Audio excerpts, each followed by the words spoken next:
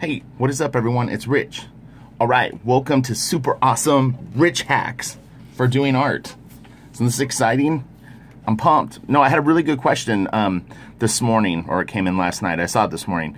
And someone asked about doing black on black. So, say you're drawing something and this guy's or girl's pant leg is black, but you want to have detail in the black. And if you're drawing it yourself, you probably know the structure and could recreate this. But say you're inking someone else and they've drawn all this detail in here and you're like, what the hell? How am I going to do that? I mean, you can't go in and outline all this stuff. It's just going to look weird. So here is a hack for doing black, white on black. So you're going to ink it just like normal, and we'll kind of go through this fast. I'm not going to worry about the exact quality of it. It's more the principle behind it. So anyway, I'm going to ink it like I normally would. I just sketched this thing super fast. Probably took me 3 seconds to draw it. So anyway, you're going in, you're inking all the stuff, and then ink the lines just like you normally would. So you go in and you're putting your thins and your thicks, and you're creating all the folds, making sure that it looks cool. Okay, I'll put them in camera. Okay, let me do this. And remember what I said about a Hunt 102. A Hunt 102 tattoos the ink into the paper. It's like a very, very sharp blade that's putting it, the detail that it does. It's very wet. I got to be careful when I do this. It's like, this is going to be crazy. All right, I got a little paper on my nib. Let me just wipe this off real quick. Okay, so... But yeah, so it's tattooing the line work into the paper, which has some interesting benefits. Okay, and I am going to have to let this dry for a second, so I'll talk for a second. I'll talk about tools. So I'm using a Hunt 102 quill. The ink that I'm using is Kohinoor Ultra Draw. I don't think it's Kohinoor anymore. I think it's just the brand is this. So this is the ink that I'm using, just so you know. My fingers are already dirty. I've been inking for a few minutes. You pull paper off your nib, they're gonna get messy. So anyway, I'm letting this dry because it does need to be dry. This paper is the DC paper. I honestly don't know the exact type of board it is. It could be Canson, it could be Strathmore. It's okay, it's not great. It's if I bought some paper that I'm gonna start using, but we'll talk about that later. Okay, so I'm letting this dry. Now, what I'm gonna do is, I've got some ink here that I put just the tiniest bit of water in, and again, I have to wait until this is dry, or it's not gonna really achieve the effect that I want. But anyway, so I take my jet black ink, and I've put just the tiniest bit of water in it, so it still looks black, and I've lightened it a little bit for this demonstration, because I wasn't 100% sure what it was gonna show up like on camera. So, let me just blow on this for a second.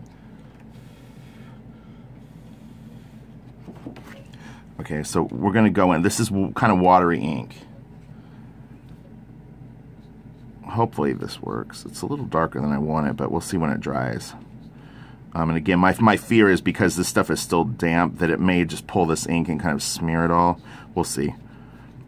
Try to be gentle with it. But anyway, so I'm filling it all in with black, and you're like going, oh my god, all that line work you put down is gone. What are you going to do, Rich? This is the hack, though. I'm telling you. So anyway, like I said, this ink is a little bit more watery than I would have normally put down, but honestly, you could go as sort of translucent as this can be. Give it a second to dry.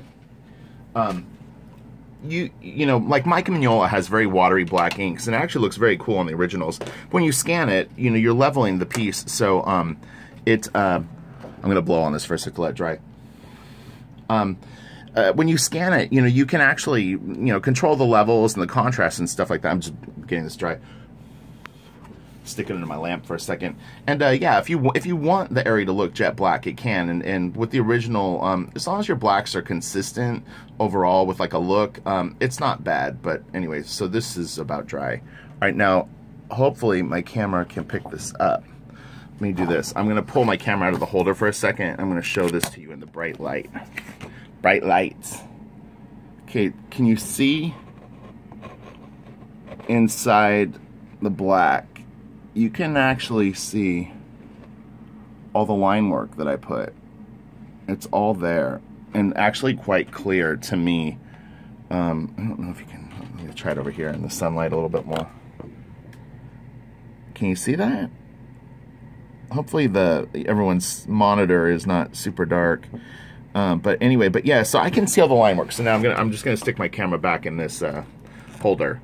So again, probably like a 90% black or an 80% black. You can kind of experiment with it. Okay, and then now what I'm gonna do is I'm gonna take my white ink, and I'm using this. I've suggested this before. You can use any white paint that you want. This is Aeroflash Super Opaque White. It's an airbrush paint. Kind of expensive. I think this bottle is like 24 bucks, and it'll last me a couple of months. So what's nice about the Aeroflash is just that it kind of comes already sort of liquidy. Some whiteouts will come a little thick. I'm gonna pour this in a little cup. I just use sometimes these, like the little medicine cups, and you want to wash it out when you're done. What happens is if you, especially with this Aeroflash stuff, if you just sort of pour it back in the bottle and then don't clean out that cup, the Aeroflash will get pretty thick and chunky. Okay, so now I'm grabbing my white ink and my quill. All right, I have never had any luck with gel pens. I can't get them to work. And then look, I'm going in with the white.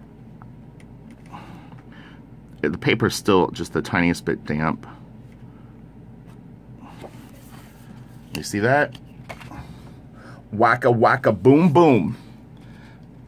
I'm copywriting that right now. But yeah, I mean, it's great. I got a little tiny bit of paper on the end of this nib, but so look at that. We had a problem and we solved it. We solved it together. Your good old buddy Rich. And again, I for years I used Pro White. It comes a little thick when you get it, but it's not bad. You just have to dilute it a little bit. It comes like almost like super thick yogurt or something. But you see what I'm saying? I'm just gonna draw some stuff in here just for fun, just to show what I'm talking about. But I mean, I can make marks right on top of that. So if you were doing a character like, I think the example is Black Panther, and you've got black costume, but you want to put a lot of detail, that's the hack. You know, you take your pencils, you ink them with your Hunt 102 quill, you wait till it's nice and dry, dilute your ink just a little bit, then come back in with white, baby. You're gonna dial it in. You're gonna blow away your friends and peers. They're gonna go, how did you do that? And it'll be our little secret. All right? Smash the like button. Subscribe if you haven't. And go hit my Patreon page. I'm posting lots of free stuff up there, and it'll be more and more. That's the thing. I've only had it set up for a few days. All right?